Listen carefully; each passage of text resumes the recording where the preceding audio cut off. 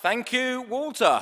Well, good morning, everyone. And it was 3 years ago today, or almost today, that I was actually on this stage last, and I've finally been invited back. So thank you, Harold Benjamin, and thank you, Keith. Now, I was only told last week that auctioneers are best described as part agents.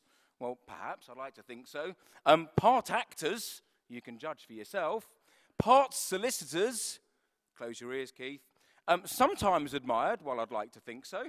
Occasionally hated, probably when you're trying to buy from us, and often the topic of conversation. But of course, that's par for the course, ladies and gents. So what am I going to talk about today?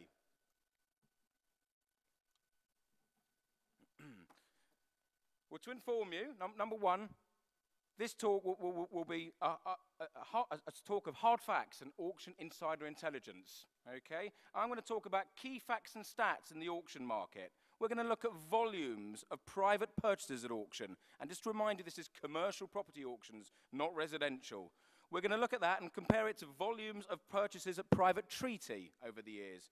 We're going to look at auction room turnover statistics, sale rate performance, and auction pricing.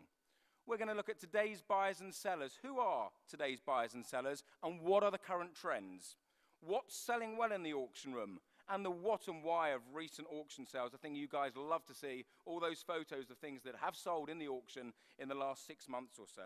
And then finally, we're going to look at the outlook and opportunities ahead for you guys.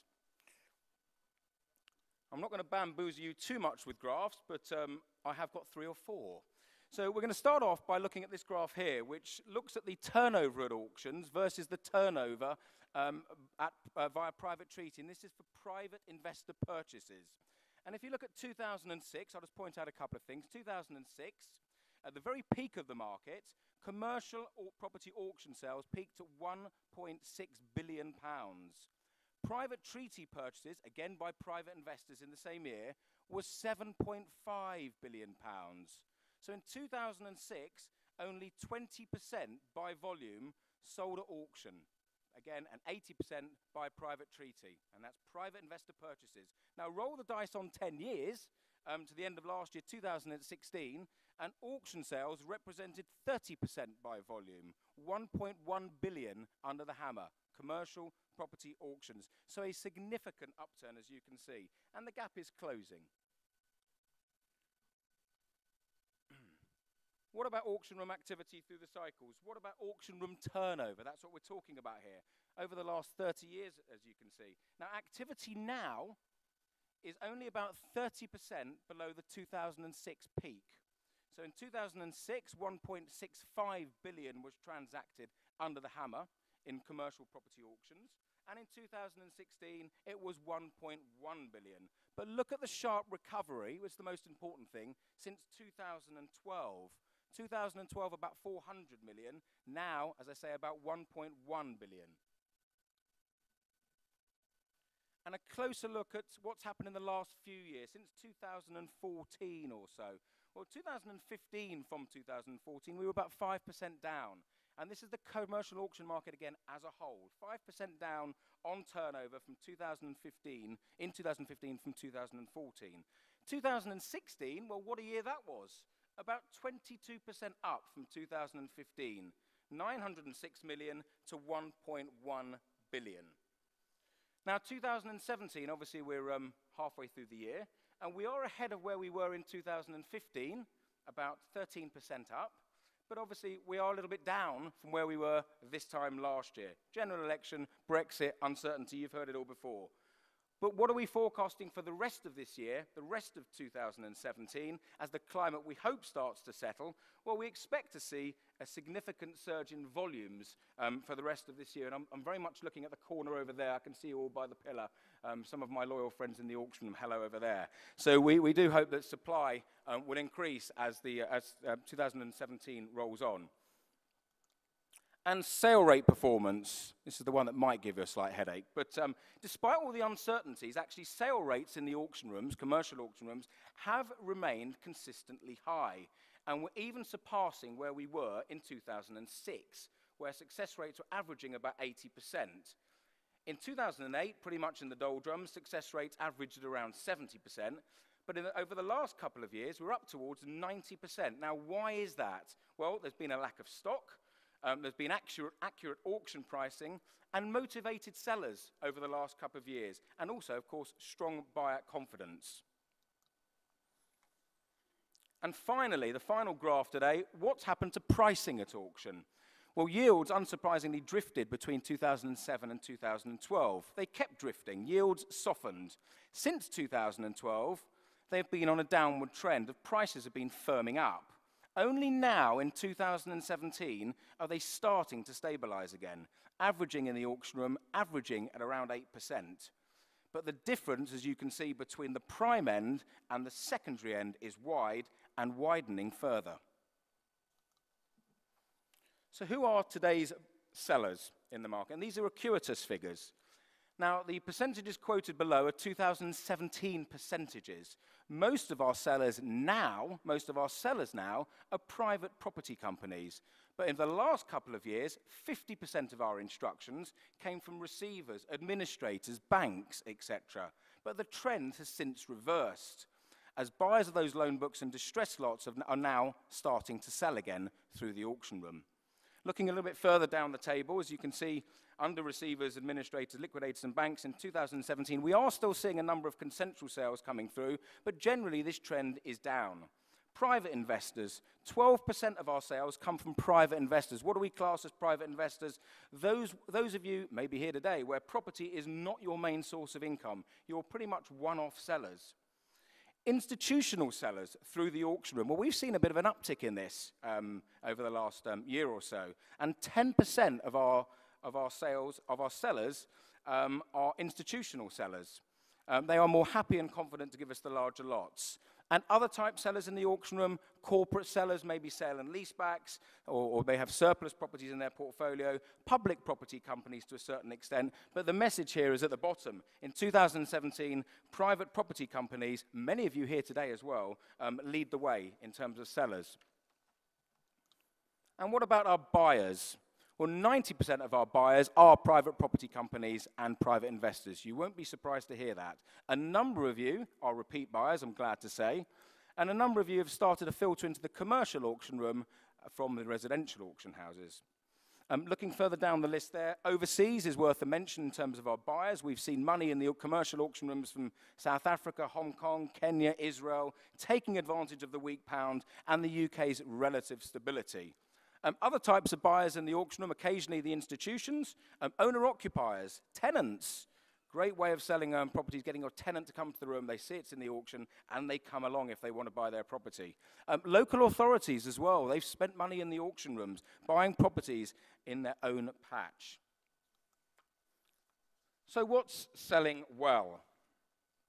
Well, I've created four different snapshots here. The first one, those properties let with secure income with capital growth potential. What do I mean by that? Well, those properties let on true grade A covenants, long leases, 10 years plus these days. 15 years is a real premium. Those assets also let on rebased rents. This is very, very important. We've seen a real correction rents over most sectors, and private investors, all buyers, like properties that are let a proper market rents, today's rental value. Number two down there, correctly priced, high-yielding asset management intensive properties, a totally different type of buyer. Astute buyers, those with asset management expertise, they back themselves to enhance their asset purchases. Quality locations, that speaks for itself, both in macro and micro terms. It is not just a north-south divide out there. There are pockets of wealth in the north. Look at high streets. Pitches have contracted. There's no doubt about it. You can walk on a high street, you go 150 yards up the road, you might as well be in a different town. Motivated vendors. Well, that's pretty straightforward as well. Willing sellers will find willing buyers. And buyers are motivated by sellers who've adjusted to today's current market conditions. And what's more difficult to sell at auction? Well, vacant properties. Those where reletting prospects are particularly difficult, empty rates, other holding costs, etc. Leaseholds, not easy, especially those with onerous payaways. And poorly managed properties, those with arrears, disputes, repair issues, etc. Now, the what and why of recent auction sales, and these are real live examples of things that have sold at auction, through Acuitas auctions in the last 6 months or so. And it goes without saying that there is a real pent-up demand for London. Very few opportunities still coming through the auction houses in London. But there's 2 properties here, both in Kentish Town, very close to the tube station. The first one was the Holland & Barrett that we sold at the end of last year in December. Very secure income, let for about 10 years, recognised tenant, lock-up shop, proper rent at the right level, and it's sold for 4.7%. It's what people want. And then the following auction, actually it was actually in February 2017, not 16, just along the street, a long lease, but a local tenant, a very manageable rent at 40-odd thousand pounds, lots of underbidders from the Holland & Barrett property, and this sold for 3.8% for a lock-up shop in Kentish Town. Moving on. What about London mixed-use properties? Lewisham, the first one. And very much a secondary location. There's 2 shops and a dentist above. But people were looking at this, looking at the upper parts. It was let to a dentist, but long-term opportunity, perhaps to convert the uppers to residential. Stacks of interest, and it sold for 4.4%, 2.2 million in March this year. And then Ilford, Crossrail and all that, Ilford's got a story. Long income, entirely let to the Co-op Bank. They had their problems until 2062. Fixed rent until 2038, so 21 years without a review. Wow. But one day, look at that building, look at all those lovely uppers. Cracking location, and the quality of tenant almost immaterial. Sold for 4.7% at auction.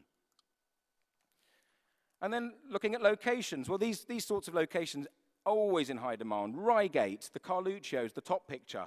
5 years unexpired to Carluccio's, a fairly soft rent, including the flat at 57-odd thousand pounds, sold for 4.1% only last month with 5 years income. And then Godalming, we all talk about bank investments and people not sure and banks closing, but look at Godalming, again, only earlier this year, Barclays, 4 years unexpired, rack rented about 81,000 at the right level and sold for 4.4%. 2 supermarkets I'd like to point out, in 2 decent towns actually, Wimborne down in Dorset and Chard down in Somerset. But look at the differential between the 2. The top one in Wimborne was let to Co-op for another 17 years. The bottom picture there is Chard down in Somerset, let to Sainsbury's for another 1 year until the break. But the fact was that Sainsbury's were highly unlikely to move. They were the only supermarket in the town centre, and they would remain and remove the break in turn for a capital sum, of course. But look at the difference in pricing, 5.8% for Wimborne and 7.85%, 200 basis points in Chard. And both decent lot sizes at 4.8 and 3.29 million. 2 retail parades. The first one in Winchester, always voted one of the best places to live in the UK. The second one in Stoke, not voted one of the best places to live in the UK. And similar product, actually. If you look at Winchester's secondary position in the town, in the city centre, all local tenants. Stoke is actually Hanley, right outside the shopping centre, prime as you can get, all national tenants. Winchester sold for sub 6%. Stoke sold for over 12%. Similar unexpired terms to those tenants as well. So the local economy playing a crucial role in pricing achieved at auction. And finally, enough talking about shops, what about some other sectors? The first picture is a little industrial estate in Harpenden in Hertfordshire, very nice. Again, sold earlier this year in March for 1.79 million. Let to 3 different tenants, underpinning residential value, for those of you who know this, surrounded by residential, and sold for 6.3% under the hammer. And then an office in Nottingham we sold earlier this year, let to the government, a new 5-year lease, 5-year income, sold for 7.8%. So in summary, the outlook and opportunities ahead. And there's a little bit to digest there, but the ones to really I want you to focus on are the top one in bold and the bottom one in bold. Buyer confidence is firm, and private investors want to invest their money. And then the bottom one, private treaty stagnation, opportunity for auctions, question mark. What's happened since the Brexit referendum in June last year? Well, interestingly, there was a report published by Cushman & Wakefield called the Brexit Tracker. And it was published in February 2017. And a couple of things just to take from that. In 2016, investment activity in the private treaty market as a whole was 41% lower than that in 2015. In 2016, in the commercial market, commercial auction market, 22% higher in terms of volume than 2015. Now, the same report found that private treaty transactions had typically taken about 3 months to go under offer before Brexit. Post-Brexit, transactions take 5 to 6 months to go, had taken 5 to 6 months to go under offer. Auction lots take 3 to 4 weeks to exchange. And finally, the same report found that post-Brexit referendum, over 40% of private treaty commercial property transactions had not completed in the 9-month period following the vote. Which is a staggering, staggering figure. Other bullet points there, read them for yourself. Yields have hardened, but they're likely to stabilize. Rebasing of retail rents we think is coming towards an end. Permitted development rights, again, pretty much absorbed redundant office space. The mass loan book sales, that seems to be coming to an end, but many consensual sellers still coming to the room. And high net worth investors will still pay top prices for top quality product. Well, I hope you found this talk interesting, informative and upbeat. And I'm now going to hand you over to Barry. Thank you very much.